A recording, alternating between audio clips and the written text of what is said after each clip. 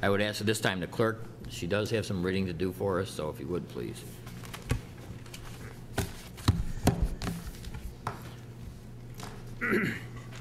I offered to read some of this tonight with my deep voice, so I'm not going to do it. So, Debbie. Okay. I read the first 4 whereas and the last 2. Seeker Resolution Number 104 of 2013, issuing a condition negative declaration pursuant to the State Environmental Quality Review Act relative to the Center for Performing Arts and Education project by Councilor Ruzicka, seconded by Councilor Graney. Whereas the Cayuga Community College proposes to construct and operate the Center for Performing Arts and Education located at 1-7 State Street in the City of Auburn, County of Cayuga, New York, and whereas the City of Auburn City Council issued a negative declaration pursuant to the State Environmental Quality Review Act for the project on February 25th, 2011, which negative declaration was subject to subsequent litigation by Mr. Joseph Camardo and annulled by the Appellate Division's decision dated June 8th, 2012. And whereas the college assumed lead agency status and passed a negative declaration on September 4th, 2012, which was subject to a subsequent litigation by Mr. Joseph Camardo. And whereas Honorable William P. Politos issued a decision and order date May 9th, 2013, declaring that the City of Auburn City Council remains the lead agency with regard to the project and that a conditioned negative declaration should be issued for the project.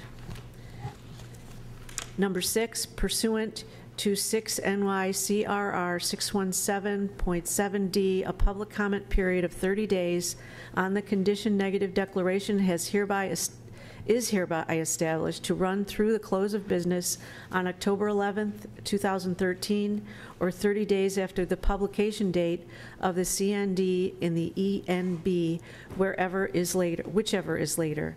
Number 7, the chair of the City of Auburn City Council is hereby directed to file a condition negative declaration with respect to the project in the City of Auburn City Clerk's office and to provide a copy of such condition negative declaration to all involved and interested agencies and provide a copy of the ENB for publication. Number 8, this resolution shall take effect immediately. Thank you. Mr. Fusco. Thank you, Mayor. At the outset, allow me to apologize for having had to leave the building, or excuse me, this room. What I did in the half hour, 45 minutes that I was gone was I assembled the materials that have been supplied essentially over the last couple of weeks or last 3 weeks, and to make copies for presentation to the clerk and filing of the materials for the clerk, including right up to those materials which I just received this evening, which I guess was a copy of a letter by Dr. Larson that was read into the record last week when I was not here. 2 letters from Mr. Huffman outlining, one, his position on Dr. Larson's letter that I just referred to, and 2, his objections, or his client's objections to the environmental objections to the project. Also, there was the Nicole Copeland supplemental report, which Mr. Huffman provided to us tonight. I've included that as well. And then lastly, I made copies, tried to get it onto one page, of the photograph that Kevin Cox, on behalf of Mr. Camardo, Mr. Joseph Camardo, provided to us as well. And so that in where there's bullet points of the various exhibits, 1 through I think P, on the copy that you may have, or that you may have a blank for that matter, now that would be exhibits A through X on the various bullet points, taking into consideration all of the materials, both pro and con, that we have received on this. Also included is a copy of unimproved minutes from the August 22nd meeting, which I asked our city clerk to prepare for us. I don't know whether there was an act on that yet or not. Normally, it wouldn't be your course of business to approve those until a couple meetings from now. But nonetheless, Mr. Huffman made a request during the week in a letter to me about materials involving that, and so I included it. The whole purpose is to get everything in there and then get it filed with the clerk, so that any materials pro or con that have been submitted in favor or against this project are part of the record, should there be litigation as a result of whatever happens tonight and 30 days or so from tonight. For the sake of expediency, I would ask that I would, first of all, appreciate the fact that you didn't read the whole resolution. It's 16 or 17 pages long. I realize that in past practices of this board with lengthy resolutions, like bond resolutions, you do tend to redact that, especially when you've got copies ahead of time, which is why I strive to get them in your hand last Friday. I trust all of you have read them, and if you have any questions about the actual resolution that you'll be asking to vote on tonight, either I or Steve Lynch or the both of us can answer those. The resolution asks that you issue, in this case, a conditioned negative declaration consistent with Judge Polito's case in Supreme Court and the Appellate Division 4th Department decision regarding the vapor barriers.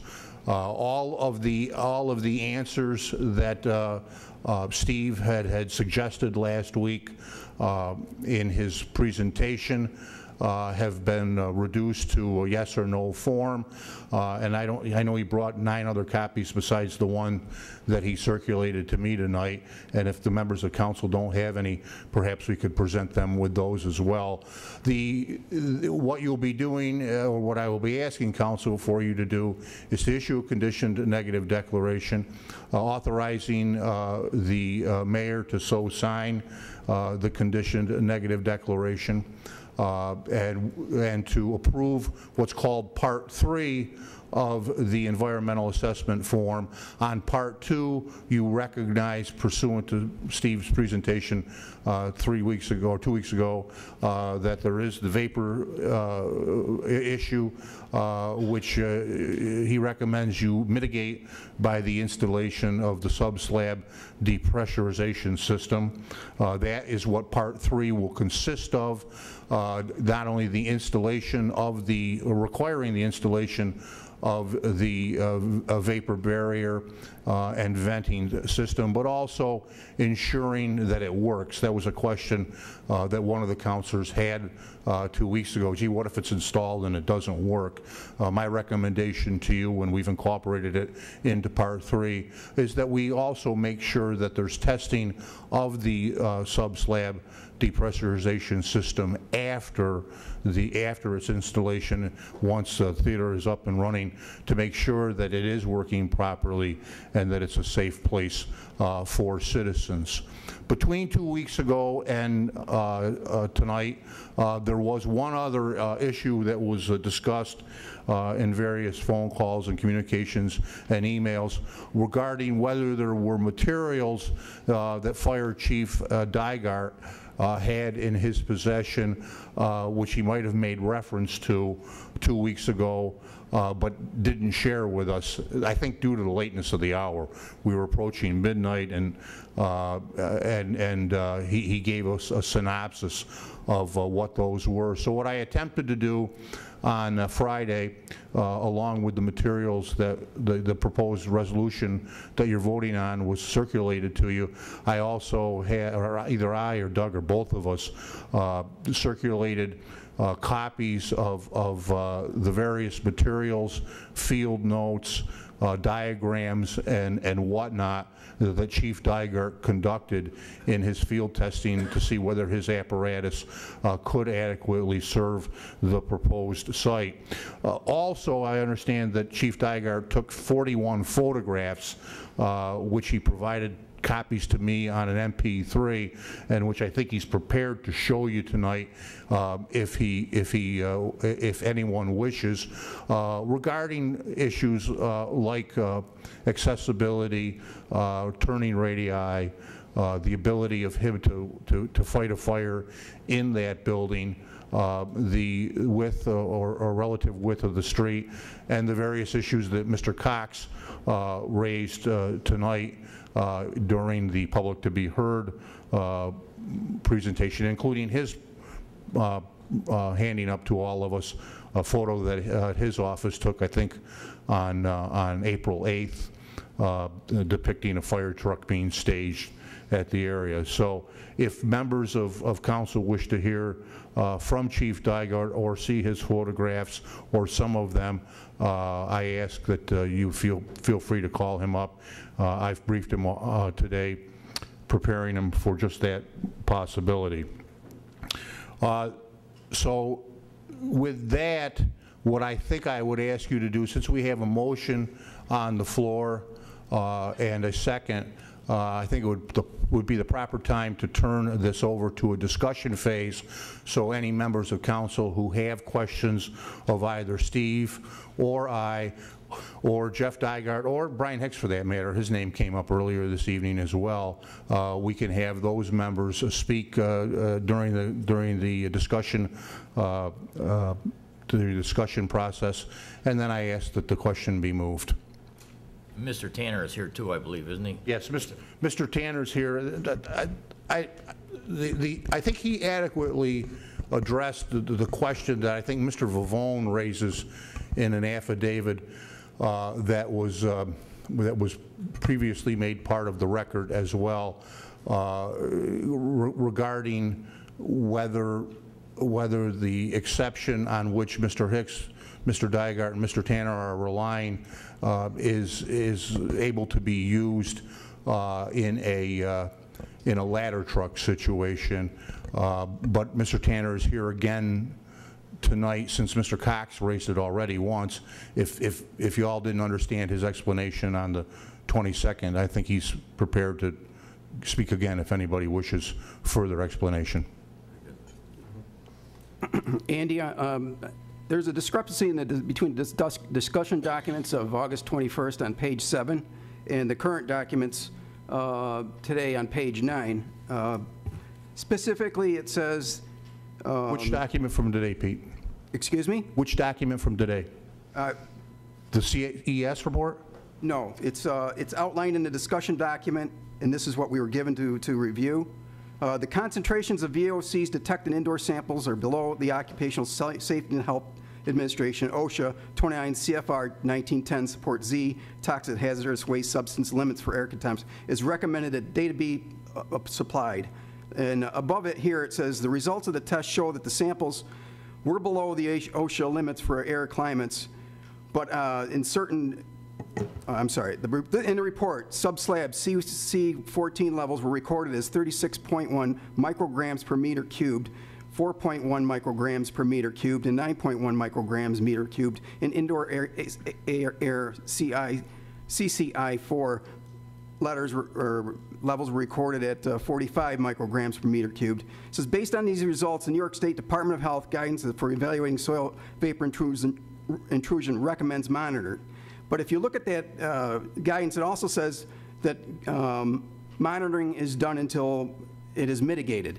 In the current document on, let's see, I got it written here on page 9, it says the VOCs in both reports were that the concentrations detected in air samples were below the Occupational Safety and Health Administration limits, and therefore air monitoring and other construction precautions were recommended but not required. Here we're seeing some confliction here. The Department of Health guidance is recommending monitoring. It's not required, but I think that the statement is that the levels that are indicated here be reflected in this document. Okay, I think I understand your question. I don't necessarily hear a contradiction in the two documents, right? I believe you're reading from materials prepared by Mr. Lynch. I am. So I would defer to him if he understands the question. I see there's a slightly different wording. I heard that, but I don't hear a contradiction or discrepancy, but I'll defer to Steve. Counselor, I'm at a loss as to which document you are Okay, this is referring not to your- that might have been handed out tonight. No, August 21st, 2013 was a discussion document, page 7 of 19, Okay. okay, that you passed out. If you just give me a moment, I'll pull it up.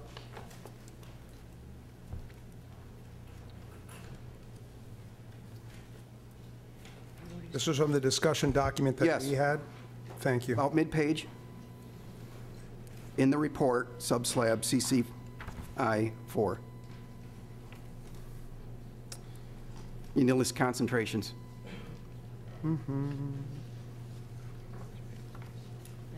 These are my presentation notes.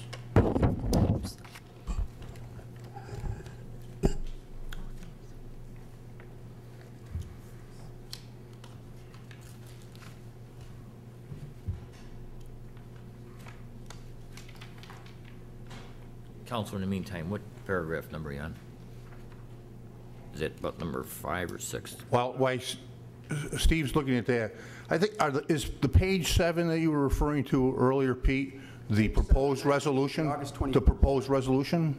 The August 21st document, which was given Okay. out before this draft. If while Steve is looking up what you're asking and formulating a response, if it helps you to understand what you're being asked tonight to do, is on page 7 of the proposed, or the numbering may have changed, it may be 6 or 7, depending now that there's new exhibits. But in any event, what you're being asked to make a finding of is that the VOCs detected were lower than the OSHA standards, and that the monitoring was recommended, and that the Andy, that's on page 9. okay, that the, That's exactly where I'm reading it from. okay. Page 9, about third bullet from the top. Okay, that would be page 9 of one of Steve's reports. Of the draft. Where what I would be doing is incorporating that into the resolution before you tonight as a finding of air quality concentrations of VOCs less than OSHA standards, but nonetheless, because monitoring was recommended, monitoring But again, if you read the guidelines from the Department of Health, it also recommends in the same line that the monitoring be done until mitigation.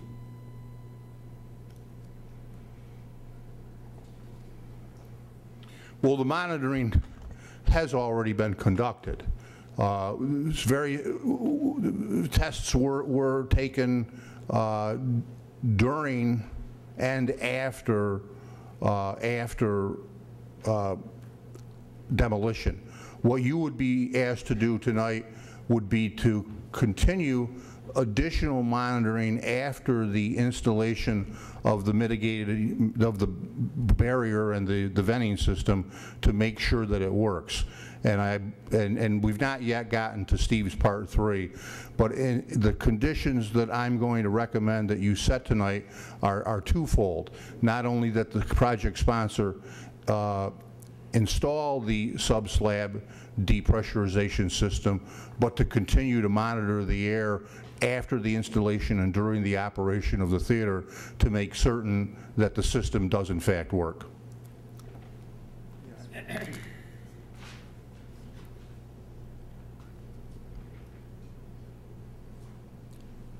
Well, I found the bullet you were looking for. And your question is?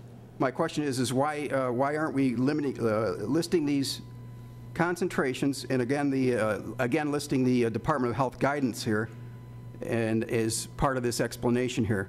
That seems to me that adds some merit to this document. Well, I believe I was quoting from the reports that said that the mitigation and the different precautions were recommended but not required. And as Mr. Fusco just explained, that we are proposing that continued monitoring happens right through the mitigation that we're asking to be part of the condition negative declaration tonight, and those mitigation actions will therefore be required. Again, in the initial sampling that was done in Phase 1 and regarding the dry cleaner that was down the street, was determined was not considered as a source of the vapors. Testing was done on the Calyx site only and indicated to me in both tests the presence of VOCs. So if the source was not determined to be at the dry cleaner's location, the source is still indeterminate, correct? I don't necessarily know that that's true or relevant. I think Judge Polito addresses that question in his decision in Supreme Court, where he is satisfied regarding emissions, whether they come from down the street, from the dry cleaner, or from the Calyx site itself, or quite possibly from something that was there in the 1800s before any recent history. Again, I remind you that our purpose in seeker is not to identify and clean up any of the sins of the past. Our purpose in seeker are to find potential or not potential impacts, and therefore come up with a mitigation method. So in this particular case, the appellate division said that the prior review done by this council raised the potential that the VOPs were significant, and that the merely recommended, if you will, mitigation that this board came up with back in 2011 should have been a mandate as opposed to a recommendation, and that's why we're doing what we're doing tonight. Well, part of the thing is also to look at potential environmental impacts here, correct? Well, do realize that if you put the two decisions together, almost every environmental impact that has been raised in this particular case has been resolved in the city's favor. I understand that the opponents wish to constantly relitigate the past or introduce perhaps things that weren't decided before. But the last sentence of the appellate division decision said every other contention by the petitioner has no merit.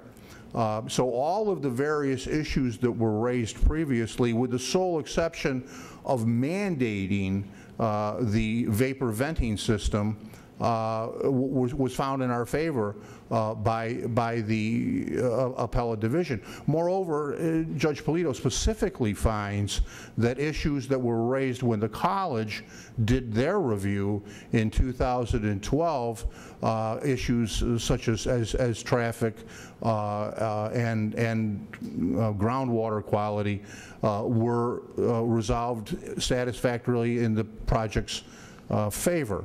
So I think I understand what you're saying, and I'm not disagreeing with it. What I'm trying to ask is that we focus our attention not on a bunch of other things, but on the one thing that the court's ordered us to do, which is to mandate the sub-slab depressurization system, as opposed to merely recommending it, which is what we did last time. So that is the reason we answered that one question in part two. Yes, we find that it's significant, although some of us disagree, and that we then move on to part three of the AAF and mitigate it. Okay, what I'm saying is we've got 14,000 cubic yards of dirt that's going to be taken away and removed. You know, 1 cubic yard is 2,025 pounds. So we're removing 2.8 million pounds of dirt here. This soil has not been tested for the presence of VOCs or any other contaminants for that matter. If this soil is contaminated, we're moving it taking it to someplace else, we're passing the problem along. You argued that last 2 weeks I ago. did, but it wasn't in the record. It wasn't on tape either. So, Okay. on the AEC report of February 17th, and I have it marked here, it talks about historical leaching of cleaning solutions that spilled during the building when it was used to store, clean, and process and repair furs. To me, that issue still is there. I don't see how a vapor intrusion barrier is going to clean up the area. The source has not been determined. The soil and foundations of the building, however sealed, everyone knows that even with new construction, as a building settles, the concrete and such checks and cracks, the potential of these vapors intruding back and bypassing the subslab system exists. The current recommendation of the vapor barrier requires periodic monitoring. You know, absent from this is what's the frequency for the monitoring? Is it daily or is it once every 50 years? That hasn't been defined here. The plan, what is the plan for monitoring here?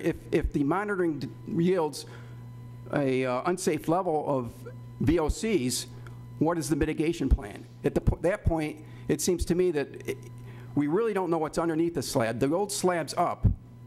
The stuff's in the ground. We understand it's in the ground. We admit it's in the ground.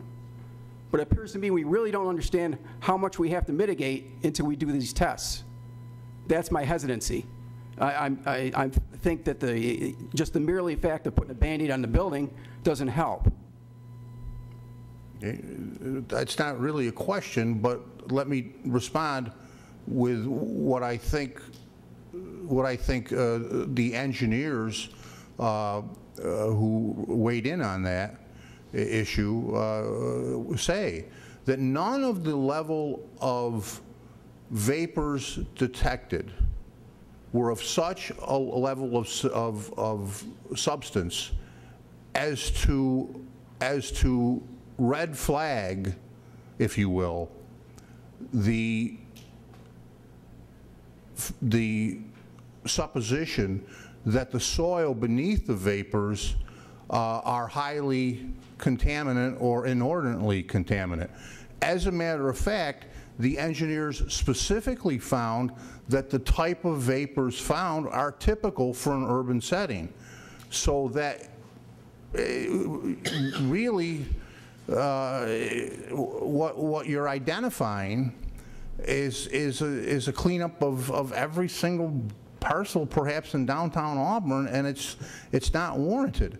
If something occurred in centuries before that created a real alarm, the monitoring and testing that was done in 2011 would have met certain levels, or would have reached certain thresholds to red flag the situation for further remediation. Those levels, the engineers determined, were not significant enough to do what you ask. And so that while your argument, gee, let's be safe instead of sorry, has a certain persuasion to it, it's not what the court has asked us to do.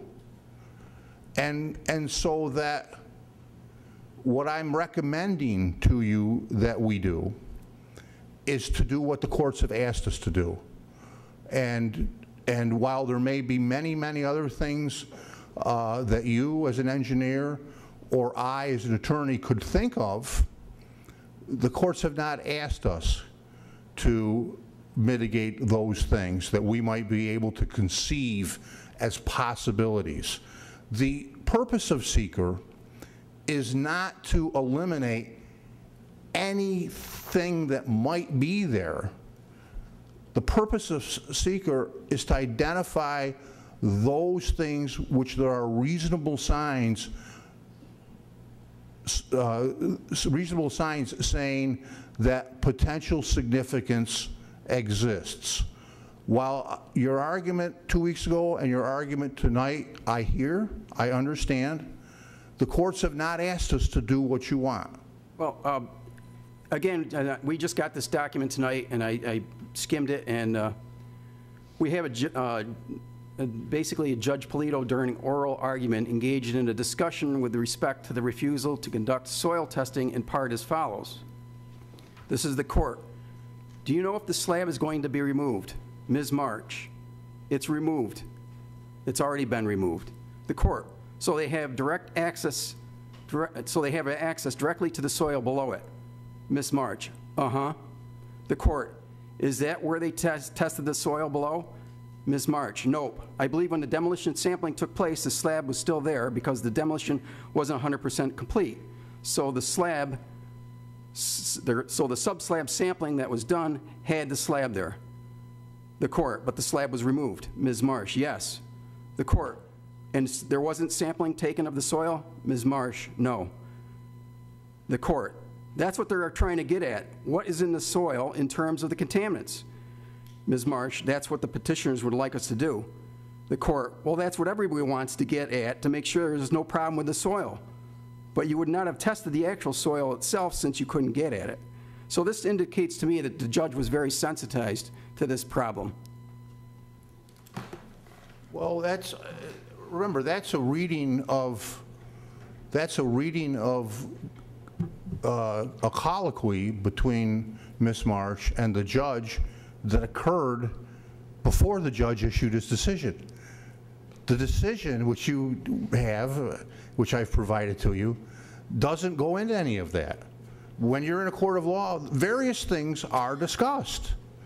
And what the four corners of the decision are what the court's order is, not the various interesting discussions that occurred in that particular case that you're reading, that Mr. Huffman provided us with earlier, between Ms. Marsh and Judge Polito. A lot, courts and lawyers talk about a lot of things that don't eventuate into the final order. That happened to have been one of them. If Judge Polito had wanted us to do what you're asking, he would have said so. He didn't say so. I believe he let it up to us to decide that. In fact, in a discussion with you at one point in time, that was brought up and said, well, we may want to do that just to be safe. And that was a point of a discussion that we had probably about a month or so ago, or better. Well, it was more than a month ago, and that's not a quote, but that, that's something that you could consider, and that's within your province as a lead agency. Again, though, that's not my advice in the case. I hearken back to what I said earlier, Pete. The purpose of seeker is not to exhaust every single thing that's out there. There's a million things that could happen. Well, UFO could strike the theater. We're not expected to put up a shield to keep UFOs from hitting the theater. I mean, so you can start thinking and thinking and thinking of a million things, and we're going to go on forever. What I'm trying to do is narrow us down specifically to those things which the court has ordered us to do. I'm very sensitive to the fact that you want to do more. Andy, what I'm going to say is, the impact, will this proposed action affect air quality? And the answer to this is yes. Okay, the potentially large impact box was checked. So, to me, this points to an issue that we have to decide. This was a good discussion. I'm glad you raised that, because even though it seemed clear from me in the discussions that occurred in 2011 that this council thought the VOP issue to be insignificant and did what it did gratuitously, and it ended up biting us,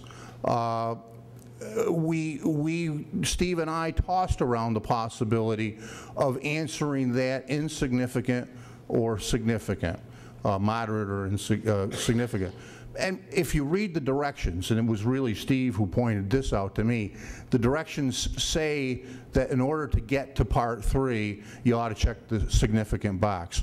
So that, and then it's specific, the directions specifically say, because you check that box, doesn't mean that you found something potentially really bad.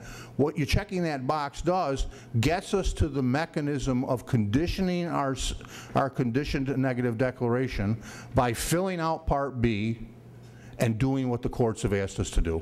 Well, to me, this tells me that just taking it at face value, it affects air quality and it has a potential large impact. That's what it's telling me. So that being said, I am very sensitized to the problem here of VOCs.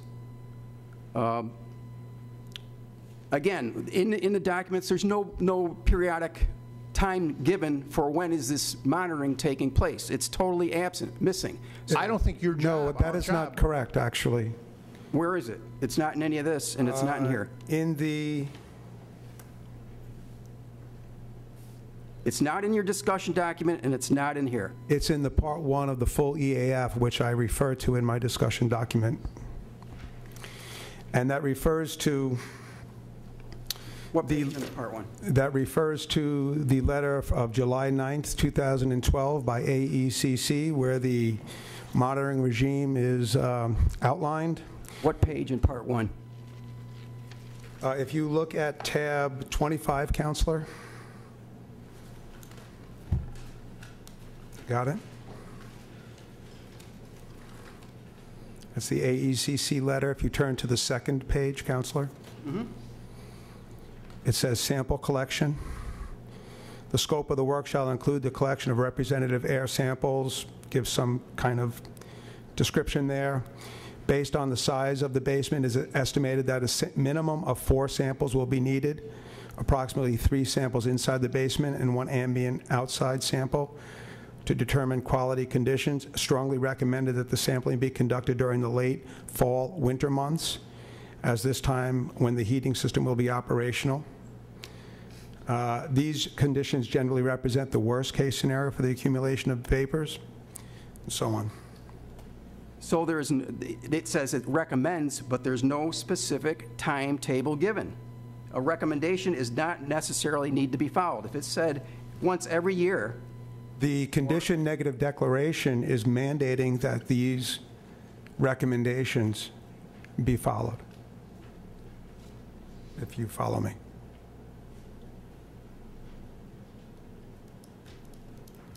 I'm rereading this paragraph.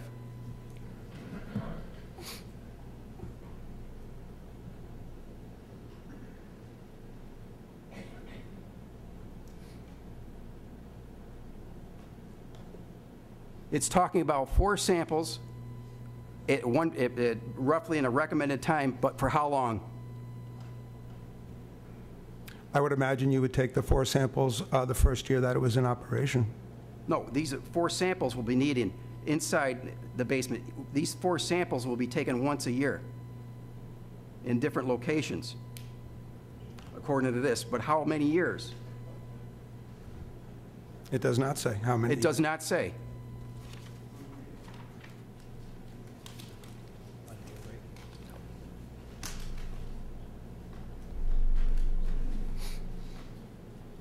So again, like I said, we have the potential exists for some ground contamination here, not only in the groundwater, but in the soil that we're removing, transporting somewhere else and dumping it on somebody else's property. Again, like I say, until we have soil samples tested and groundwater testing done, we have no idea what the magnitude of this mitigation is. You can't mitigate what you don't know.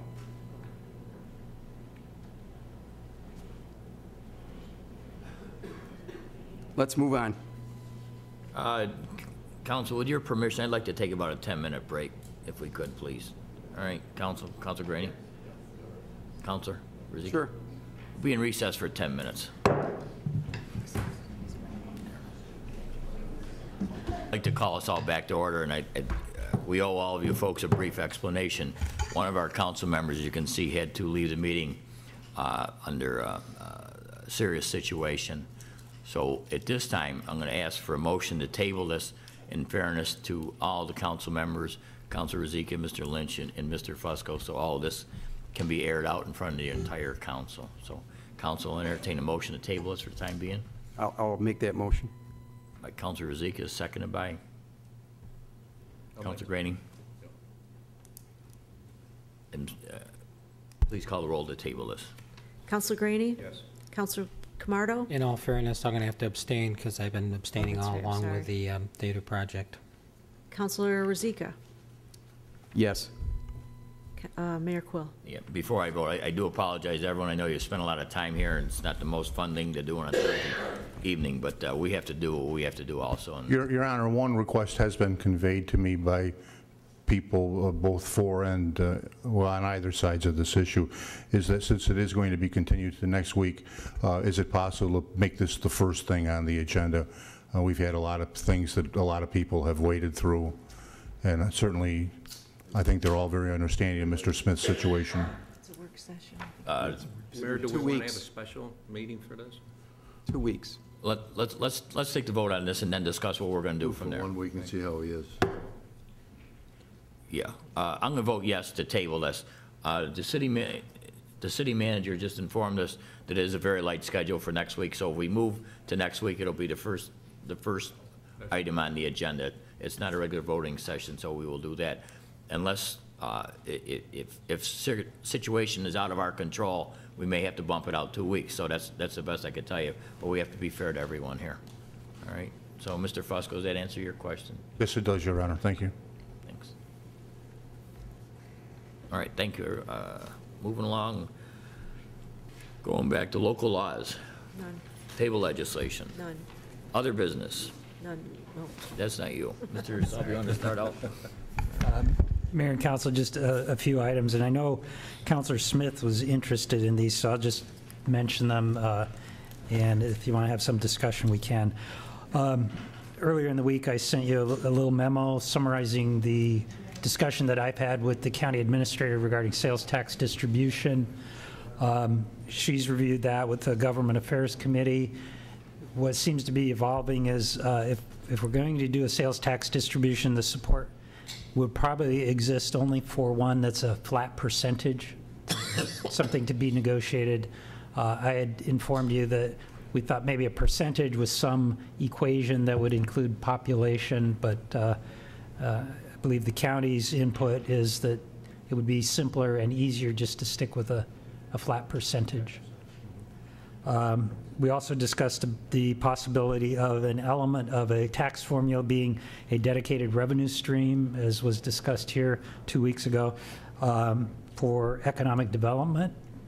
And our discussions revolved around not necessarily the amount, but creating some kind of an amount within that formula, but setting a floor and a cap on that so that it would never go below a certain dollar amount of support, and it wouldn't just keep going up and up and up. There would have to be a conscious decision to go above whatever number is agreed to. Apart from that, we had some discussions about some shared services issues and human resources and some other items which I'm going to follow up on. So, I don't know if there are any questions on. No. Okay. York Street, we are closing in on finishing that project, and it's starting to look really good. If you've been down there, it's like night and day. But there is a piece of York Street that goes from Quarry to North Street that is not part of this project. It was part of the other York Street project, which was to continue Walsh Boulevard through. Now, that project is questionable as to when it will get done. So what could happen is we could be left for an indefinite period of time with 1,000 feet of pretty rough pavement leading into this really nicely well-completed and landscaped portion of York Street. So Bill Lupien negotiated with the contractor a price of $43,000 to mill and repave that segment of the roadway. We think that's economical to do at this point in time because the contractor's already mobilized there. So that would be a change order. It would be within the scope of the existing bond that was issued for the project. Doug, I know we don't have any other option but to do this, but it's unfortunate with the project 85% reimbursed, which York Street was, that we didn't go all the way to the intersection there. It was a lost opportunity on our part, so, but we have no other option but to make the road, Right. pave the road to meet the rest of it. Weren't we held up by state DOT or something else because of the the connection on the other, on the, the east side of North Street.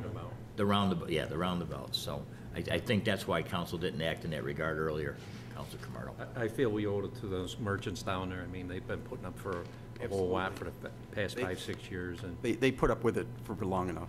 And as we discussed, that money is part of a bond, so we're very limited as to what we can do. It'd have to be a road repair somewhere or whatever to use it, so Right. move forward with it, please. Okay. And the other item, I know I've talked to some of you individually about the East Side Heights subdivision and the issues associated with that. And I'll ask Mr. Rossi to jump in here, but I'll just give you briefly two elements of that project that will come to the council. One is the dedication of the street. There's been discussion about the need to do that in order for the developer to get a HOA approved by the state that would take ownership of a detention basin on the project site.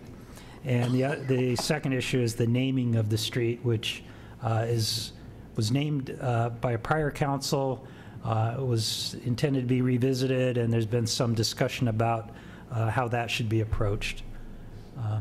I'd be happy to answer any questions about that, but that is an item that we may want to bring back as soon as next week. I was going to say, is it possible we could get this on the agenda for next week? Because I believe that some of the building seasons running, our time is short in the building season, and they wanted to get building in that area, so if possible, I know we're going to be voting on the secret. If we could vote on this next week also, if you would have it ready by then, you think? Or It's possible. Okay. It's somewhat dependent upon, unfortunately, the street name, which I can discuss with everyone. Well, maybe we could have as placeholder then. Yeah, I'll see what we can do in the interim. I've spoken to the developer's attorney, and we're trying to work on that element of it. It could also be a walk-on if Sure, things all yeah. come together. Those are the only items I had, Mayor. Thank you. I just had a couple Councilor things, Camardo. and I'll keep this real short. Doug, I know when the president visited here, you provided us, overtime was about $28,000, I believe, in police, fire, and DPW.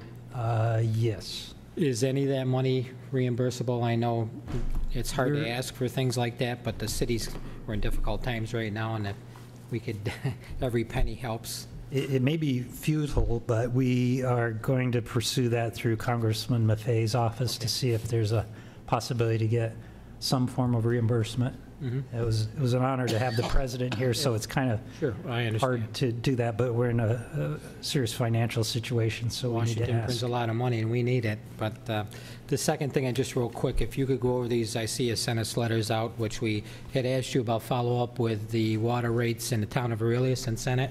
If you could Yes. just touch upon those, please. Just as background, the Aurelius and Senate have contracts with the city.